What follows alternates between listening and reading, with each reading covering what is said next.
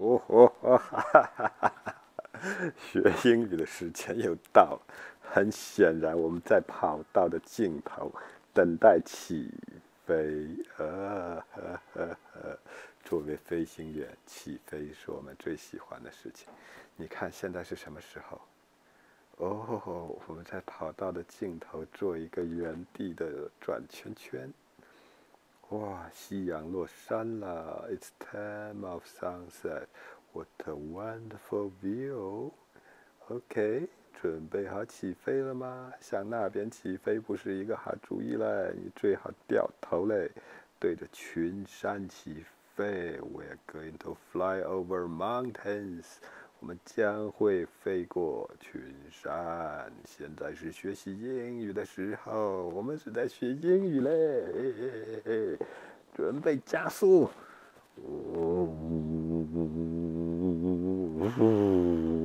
给我加速，加速，加速 ，speed up，up，up，up， 好，起飞，哈哈哈哈！这就是起飞的样子嘞。对了，忘记告诉你了，我们是从 Long Beach Airport 起飞的。We take off from Long Beach Airport. Dear passengers, where we're going to, where we're head for. 我们现在飞到哪里去呢？不知道。总之，先找一个机场吧。哪个机场呢？看起来在我们的前方，注意观察我们的雷达。哦，对了，有一个问题我要告诉你，我们这架飞机是有升降起落架的。你看到我们两个漂亮的轮子挂在我们的肚皮下面了吗？现在我们就把它收起来，然后找一个机场去降落。哦，高度已经足够了，做一个盘旋 ，turn to left， 转到右边。哪里有机场？那个机场是我们起飞的机场吧？那就不要降落到那里了。做一个迅速的掉头。我看到了一个 ，Can you see the purple pond? The water drop. 是的，那个紫色的位置也许就是一个机场，我们将要去降落在那里。好像是。哦，天哪！难道要降落在一架航母上吗？难道它是一架航母吗？我们要降落到 aircraft landing is a high-end technique, highly skillful pilot can land on aircraft carrier. 它是一个十字形的航母吗？我有点感觉奇怪啊。不管怎么说，我们试一下吧，看我们的技术能不能达到这个水准了。机场的灯逐渐的亮起，减速，放下起落架。OK， 高度怎么样？哇，天哪，天色变暗了。瞄准跑道尽头。瞄准，把稳飞机。不管怎么说，我们是想降落在这里的。稍微抬一下头。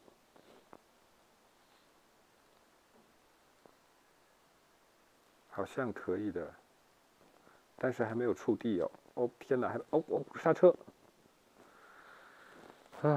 好像还可以。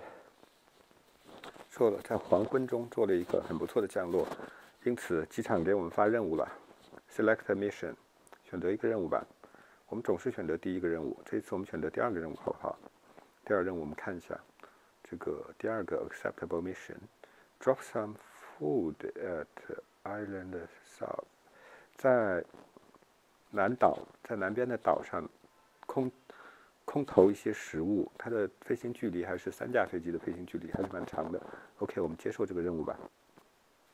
接受任务，松开刹车，准备起飞，加推力，加推力。我们是要到南方的岛上去扔一些食物。Drop some food to the South Island。对了，我们现在是在学英语，我们可不是在玩游戏。你要记住，我们是在学英语。我们这架飞机要起落架，收起。我的天哪，这座山来得太快了吧！赶快 turn to right， 做一个向右的啊，好，也许我们不会撞上它。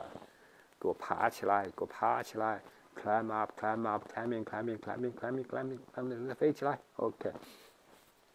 观察一下雷达，因为我们在不断的爬升，你注意到了吗？我们的速度掉下来了，因为我们在往上爬的时候，速度会掉下来。但是不管怎么样，我们可以爬过第2座山了。OK，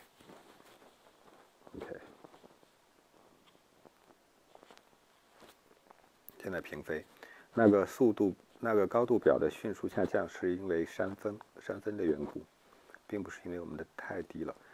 刚才看任务的时候，你可以看到这一次的距离稍微有点远，就是说我们要多飞一些距离。我们现在基本上是在海边的山区飞行，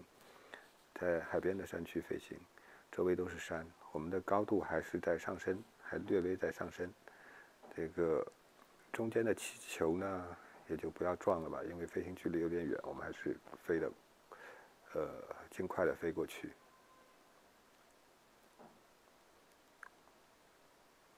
OK， 可以看到，我们基本上是沿着海岸线，这条海岸线也许是向南的吧，我们向南部。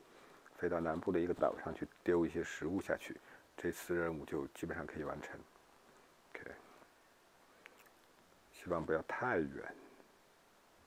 但是通常我们不需要考虑燃料，我们这架飞机的航程，we have unlimited distance range 是范围，能够达到的范围，能够达到的 distance 距离。Distance 通常是中性的，而 range 呢，就是说在我们的任务中，我们能够达到多远。你看，我们现在始终是在朝向这个雷达，在雷达上，我们始终是在朝着它飞行。像我们下面，我们好像是过了一个海峡，然后继续飞行。我们的速度大约是140多，这应该是英里吧？应该是英里。140多英里的话，每英里是1.8公里，那么就是说我们大约是250多公里吧。OK， 我已经看到了一些空中的标记，我们已经可以用目光看到一些，用裸眼看到一些标记，我们就把东西扔在那里，估计就没有问题了。那么现在降低一下高度。你可以注意到，我们降低高度的时候，我们的速度一下子上来了，因为是在俯冲嘛。the speed， 那个速度表通常称为 speedo 就是速度表。那个最后一个 o，speed o 再加一个 o 表示一个圈圈嘛，就是速度表那个圈圈 speedo。radar 呢，我们的 radar 雷达显示那个三角的绿点已经变成了一个圆点，表示它变大了一些。然后我们降低一下速度，降低一下推力，但是因为是在俯冲的过程中，所以我们的速度还是蛮快的。OK， 有一行提示 ：Check your radar for the drop zone。Check your radar for the drop zone。Drop 丢下去 ，drop zone 区域丢下去的区域，我们就在这里要把东西丢下去就可以了。怎样丢下去呢？一会儿你就知道了。OK， 略微加一些推力，因为我们的速度降得有点快了。好，我们进入 drop zone 了。We just entered the drop zone。OK， 你看有一个绿色的按钮，一按就把东西丢下去了。现在我们得到了一条提示 ，Good job， 做得很好。现在我们要飞回去了。看一看，刚才我们把东西丢在哪里了？就是丢在那个小山头上，就是那里。OK， 我们现在尽快的找一个机场降落吧。加速，170英里，170多英里，在海边飞行，略微靠近水面一些吧，毕竟是在海边飞行吧。呼吸一下海洋的湿润空气吧。Land on airport for missions， 降到一个机场去找任务做。OK， 我们刚才完成了一个任务，去给一个，哇天哪！来的这么快，这个机场俯冲下去，俯冲下去，给我降落，我希望降落。哦，起落架，起落架，天哪，可不可以？哇，给我推起来！哦天！啊，起落架打开了，但是一不小心就冲过了跑道。做一个比较快的 U turn， 看我们能不能直接再降回去。哇，这显然不行嘛！哇，推起来，推起来，拉起，拉起。好吧，我们就准备在这个机场降落了，起落架也不收起来，做一个 U turn 回来降落。好，现在做 U turn， 降低推力，减小速度，速度也不能减得太小，不能失去速度。OK， 瞄准，降低，降低，降低，瞄准，瞄准，瞄的不是很准，略微抬一下头。好，哇，有点过了。哇，不要这样撞上去。